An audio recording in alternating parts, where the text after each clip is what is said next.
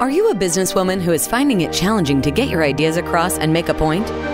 Welcome to Speakers Who Get Results with Elizabeth Bachman, a podcast dedicated to helping women get the visibility they want, whether making a speech or talking in a meeting. Every week, get valuable lessons from Elizabeth or learn from her roundtable conversations with experts and speakers on how to make a difference, not just a point. On to the show with your host, Elizabeth Bachman. Hello, and welcome to Speakers Who Get Results. I'm Elizabeth Bachman, your host, and this is the podcast where we interview experts from around the world on such subjects as communication challenges, leadership, diversity, visibility, and international communication challenges.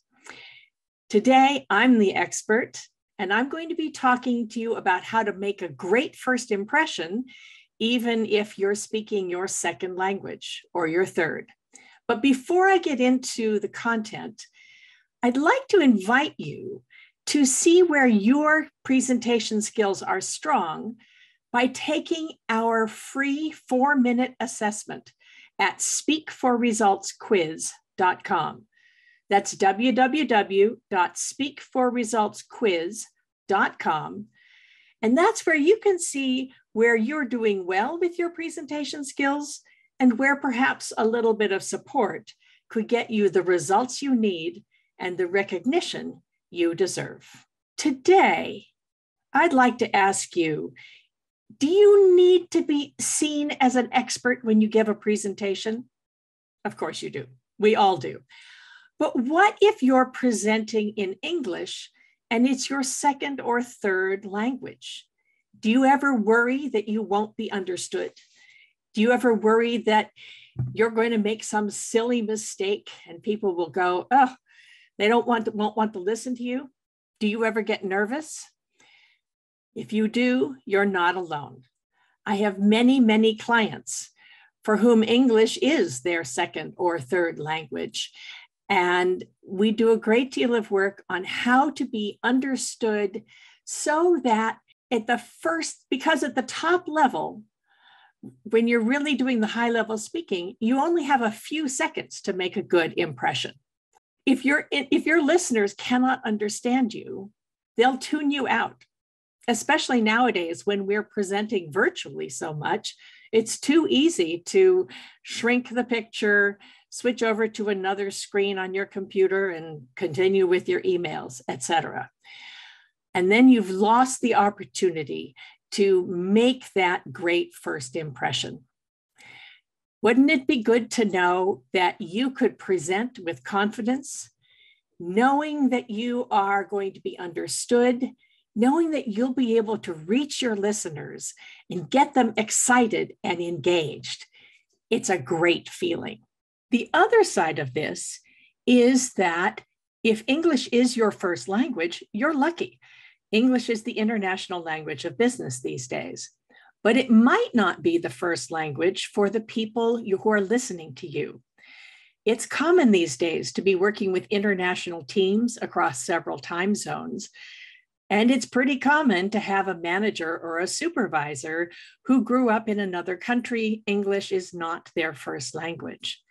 So it makes sense to pay attention and speak clearly. I learned this one the hard way. Some years ago, when I was directing an opera in Argentina, we were working in English and Spanish, and Argentinian Spanish, no less, which is very different from the Spanish I first studied. My assistant told me something which I misunderstood. She thought she was clear. I heard something else entirely. I passed it on to the producer, and the producer took action.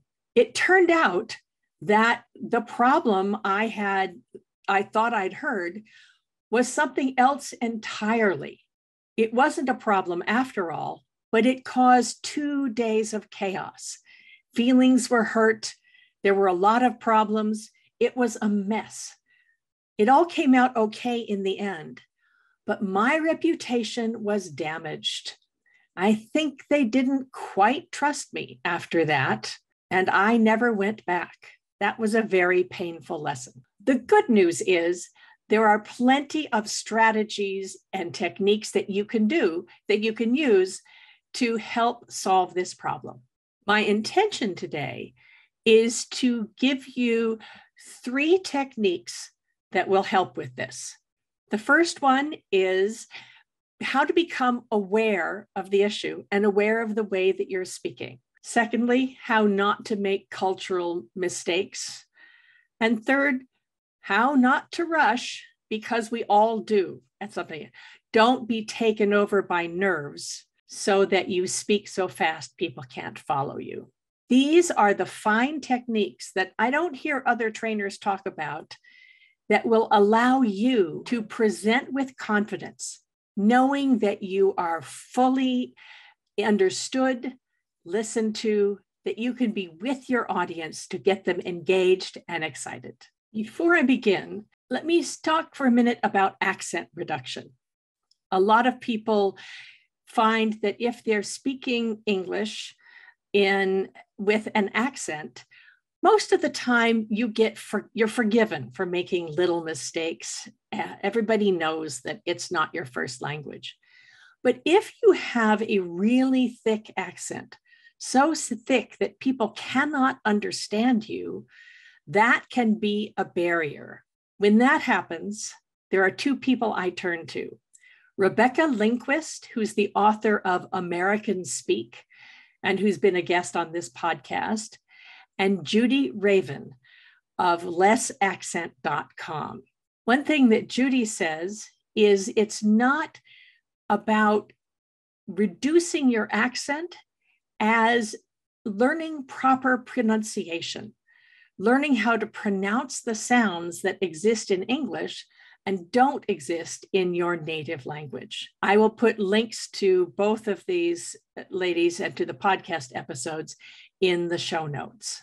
Learning to pronounce properly and reduce a very thick accent is a specialty of its own. If people can't understand you, if it's an effort to listen to you, people aren't going to want to make the effort. And that can be a barrier to promotion. It can be a barrier to getting hired. I've seen it happen over and over. It's not fair, but it happens. So if you have a very thick accent, invest in yourself and get help. Today, I'm talking for those of us who want to be understood well, and it's the little things that make a difference. I learned about this in my 30 years as an opera director, where we were expected to know at least 2 languages well and to be able to get along in a couple of others. When you're working with singers, conductors, designers from around the world, one of the things we would do on the first day of rehearsal is get together and find out how many people would prefer to speak German or Italian or English. Those were the three main languages. And the language that the most people spoke would be our working language. So this is something I learned to listen for early on. When I started working with speakers, I realized it's something that a lot of people don't pay attention to, or they take for granted, or they don't realize that there are techniques you can use to be better understood. So I can hear you thinking, all right, Elizabeth, I get it. This is important. What are those techniques? The first and overall technique is to speak clearly, pronounce everything, and don't be in a hurry. Sounds simple, right? But things get in the way. It's easier said than done. The first technique I'd like to recommend is to put yourself in the ears of your listeners.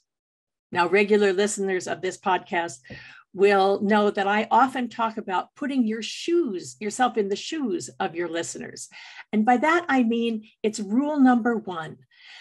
Make sure that that you know your audience, that you're thinking about what their issues are, what they need, and use strategic empathy to put yourself in their place. In this case, use strategic empathy to put yourself in their ears.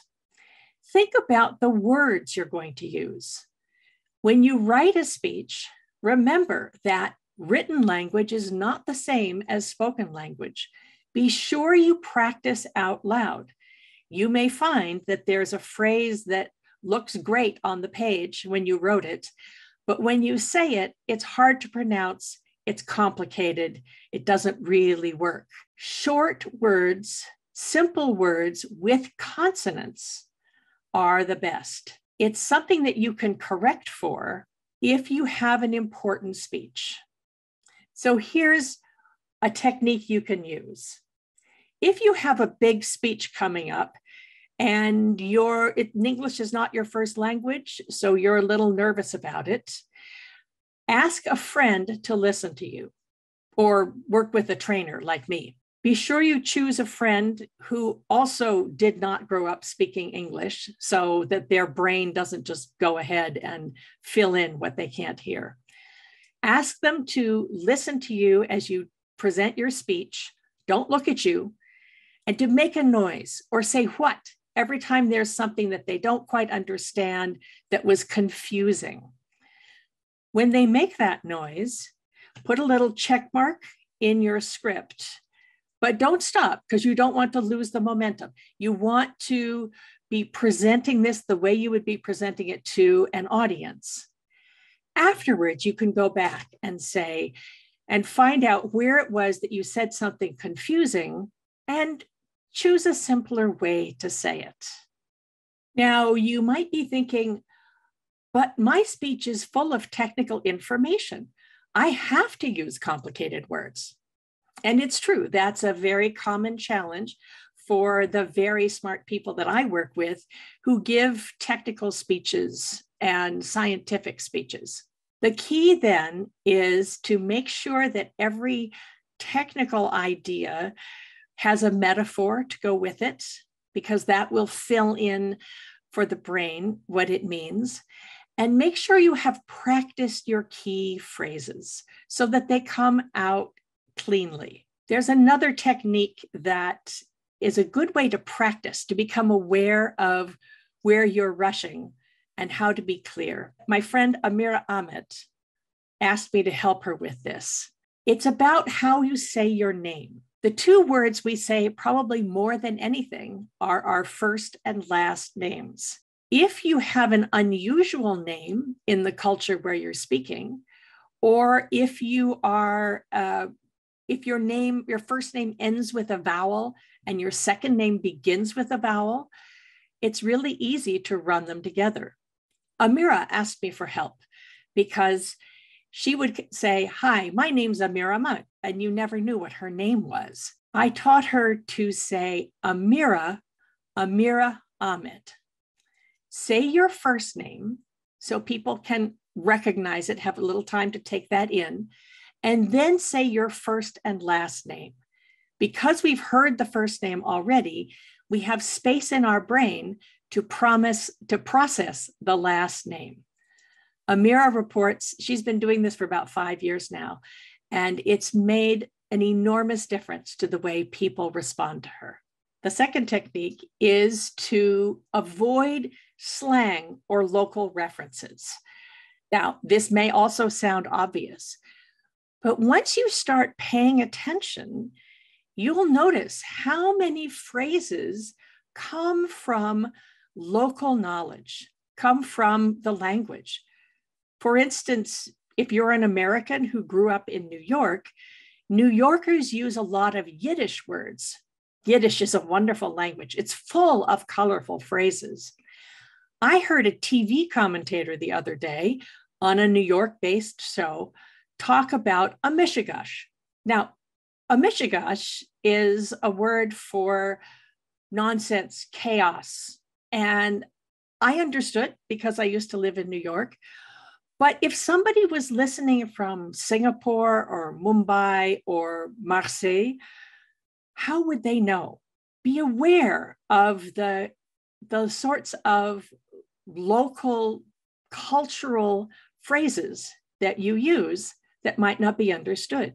The other day, my Swedish client, Antje, was working on a speech, and I told her to beware of going down a rabbit hole. She stopped me and she said, I've heard that phrase, but what does it mean? I realized going down the rabbit hole comes from the book Alice in Wonderland, that is an English language children's book. If you grow up in any of the English-speaking countries, you probably read the book Alice in Wonderland as a child or saw the movie. Alice falls down a rabbit hole and winds up in Wonderland and has a whole lot of adventures and doesn't come back for a while. The phrase has come to mean getting distracted on social media. So suddenly half an hour has passed and you didn't know where you've been. In the case of speaking, in Antje's case, it means going off on a tangent so that you lose track of what you were trying to say. It's a great phrase, but it made no sense. Antje grew up in Sweden. She'd never read the book. She didn't know what it meant. I am now trying not to use that phrase with my customers who didn't grow up speaking English. It's hard. It's a phrase I use a lot. Here's a practical thing that you can use. We all know as speakers that stories and metaphors are very important. Try using a metaphor around food. Everybody eats, and there are foods which have probably reached every country in the world. For instance, pizza. Italian pizza is a great metaphor you can use because all the different flavors, the things you can put on top of pizza, the way you bake it, regional differences. There are many ways that you can use pizza for a metaphor. Right? Those of you who are listening, if you've ever used pizza as a metaphor, please send me a message. I'd love to hear how you use it. And if you haven't, send me a message and we could talk about possibilities, ways you could use it. The third technique is, as I said at the beginning, slow down. The problem is, or the challenge is, when we get nervous, it's really easy to speak very fast. It's hard to remember to keep a good standard pace, to pause, to take a break, especially if it's an important speech where there's money. Say you're doing a presentation and you have to a sales presentation and you need to get that sale, or if your reputation is on the line. That's when the voices in our heads start telling us, oh, they're going to think you're stupid. They're not, they're going to make some silly mistake. You'll forget what to do. When you get nervous, it's really hard to remember to keep the pace slow and to speak well. Here's a technique I use. It's what the Germans call Geschwindigkeitsbegrenzungsschwellen, in English known as speed bumps. Speed bumps on the road are there to stop you from going too fast. When you are giving a speech, you can put a little notice in your script. Maybe you even write the word breathe or put in a smiley face to remind yourself to smile. Sometimes I get involved in technical information and I get very serious and I forget to smile. I like to put a little sun there. You can also do this with your slides. Not a smiley face. People will wonder what that means, but I like to put a little sun icon there. And when I see it, that reminds me to smile, to breathe, to pace. Another way of forcing yourself to slow down is to ask questions. Don't you think if you asked a question, that would force you to change your tempo? Have you ever noticed that if somebody asks you a question, you lean in a little bit and pay attention? Wouldn't it be useful to make yourself break the tempo and change your tone of voice by turning a statement into a question? Maybe. These questions are very useful, and speed bumps.